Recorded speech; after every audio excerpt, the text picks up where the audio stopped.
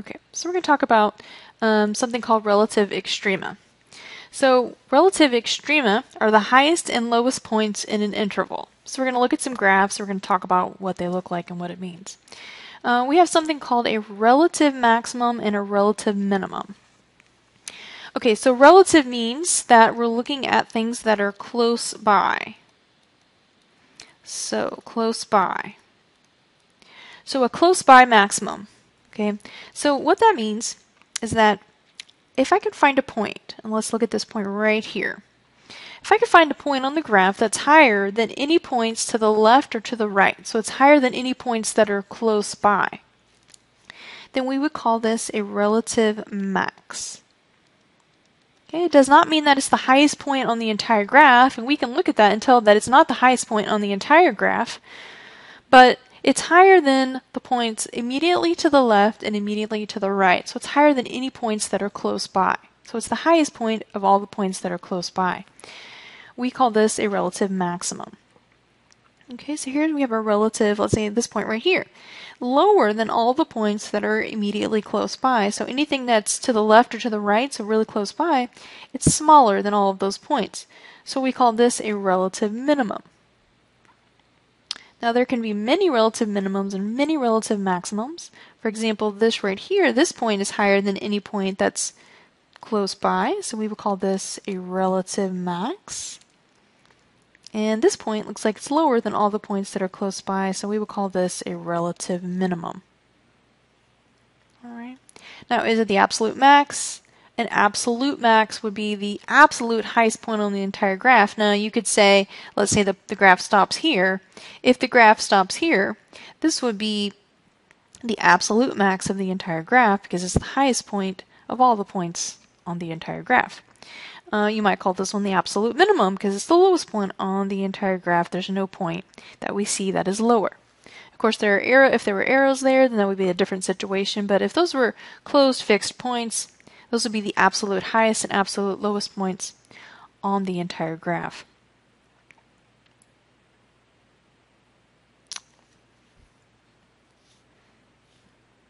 Alright, so here's something that's really important. We're going to talk about something called a critical number. A critical number of a function is any number x in the domain, so that's important that it's in the domain, of f such that the derivative equals 0 or the derivative does not exist. So we refer to a number that might give rise to a relative maximum or a relative minimum as a critical number. Okay, so if you see the word critical number in your books, that's what they're referring to. So let's look at a couple of graphs just to talk about this idea of a critical number and how we find relative maximums and relative minimums. Alright, so let's look here. So our first graph, we're going to look at f of x equals x cubed. Now, let's just look at this for a minute without doing any calculations. When I look at this graph, I want to know, are we increasing or are we decreasing?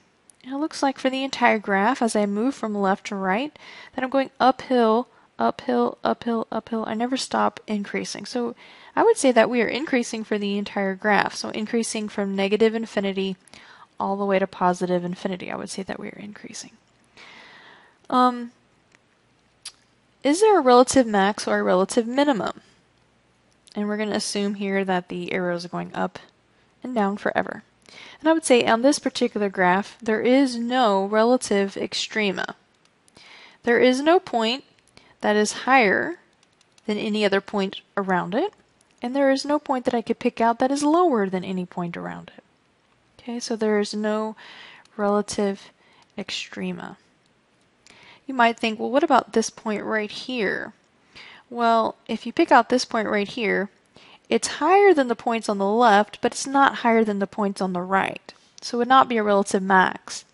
It might be lower than the points on the right, but it's not lower than the points on the left, so it's not a relative minimum, so it's neither.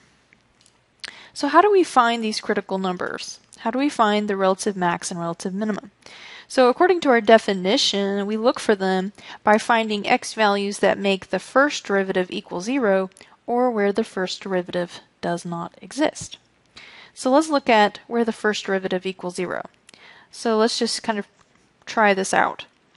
Let's find the first derivative, and really easy. We're going to use our power rule, so that becomes 3x squared. Where does that first derivative equal 0? So we're going to take the first derivative, set it equal to 0. So we're going to solve. I'm going to divide both sides by 3. Okay, 0 divided by 3 is 0. Take the square root of both sides, and we get x equals plus or minus 0, which of course is just 0.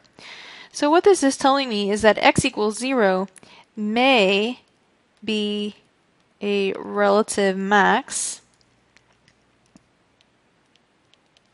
or minimum. Now, it doesn't say that it is a relative max or relative minimum, but finding out where the first derivative equals 0 could give us a number that is a relative max or relative minimum. Now, how would we decide whether or not it represents a relative max or relative minimum? Well, what we're going to do, after we find those critical numbers, we're going to look to see what's happening to the left and to the right of that critical number. Okay, what's happening to the left? Are we increasing or decreasing? Well, it looks like the graph, we said as we move from left to right, the graph was increasing, it was going up. As we look to the right, the graph is also increasing. So what we want to see is a change from either increasing to decreasing or decreasing to increasing. If there is not a change, if the graph goes up to the left of that point and then continues to go up to the right of that point, then we will have no relative extrema. So that will not be a relative max or a relative minimum. Okay, so therefore we're increasing for the entire interval, the entire graph, and we have no relative extrema. All right. So let's look at f of x equals x squared, and we want to find out, do we have a relative max or do we have a relative minimum anywhere along this graph? So according to our definition here, we want to find out where the first derivative equals 0. So let's do that. So let's first find the first derivative. The first derivative here would be 2x. Let's set that first derivative equal to 0 and solve for x. So divide both sides by 2, we get x equals 0. So this would be our critical number. So what we're saying here is that this might be a relative max or a relative minimum. Let's test it out. So x equals 0 is right here. Now, you can tell from the graph, what do you think it is, a relative max or a relative minimum? Is it smaller than all the points around it? Is it lower than all the other points around it? Or is it higher than all the points around it? Well, definitely lower than all the points around it. So just by observation, we can see that this is a relative minimum. Now, how would we prove this basically analytically? What we want to know is what's happening to the left. The graph looks like it's going down, down, down, so it's decreasing. So it decreases and then it hits a point where it stops decreasing. And then on the other side of that point, what does it do? Well, it starts to go back up. So it starts to increase. So what we're looking for is a switch from decreasing to increasing or from increasing to decreasing. So we need a switch. We need a switch from one to the other in order to have a relative maximum or a relative minimum. So that's kind of the key thing that we're looking for here. So we're going to find the critical numbers by basically what we're doing when we find out where the first derivative equals 0 is kind of we're finding those horizontal tangent lines.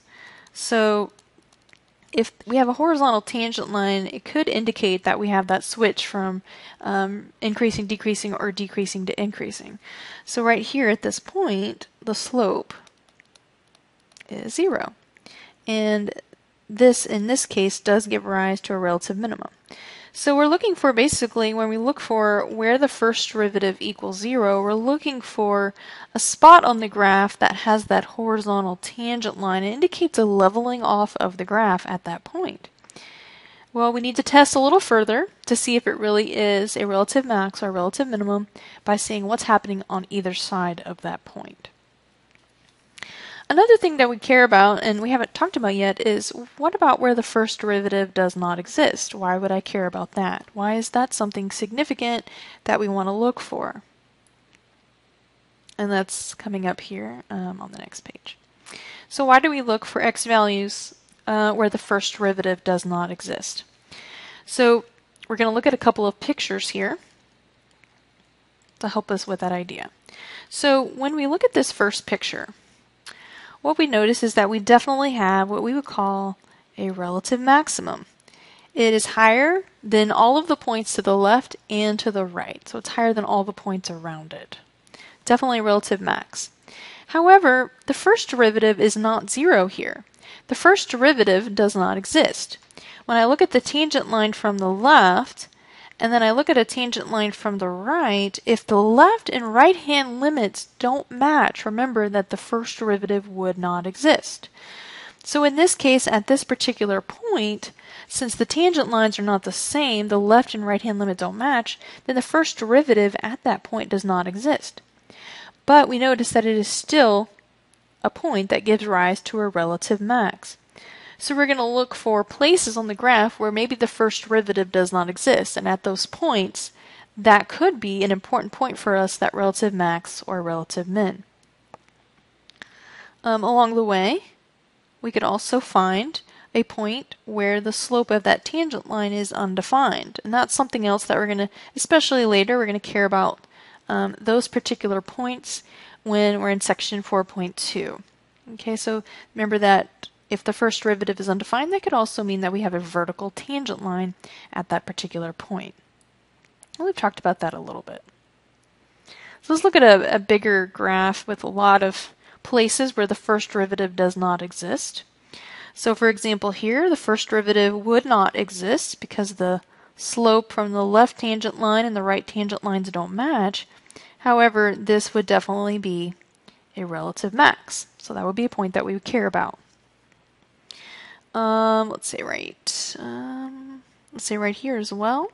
That would be a relative minimum, and another place where the graph does not have a first derivative because the left and right hand limits don't match, and therefore the first derivative that has that limit definition, that first derivative would not exist there. Alright, so there's lots of places along the graph that we care about where the first derivative does not exist that might give rise to those relative maxes and relative mins that we're going to be looking for in this section.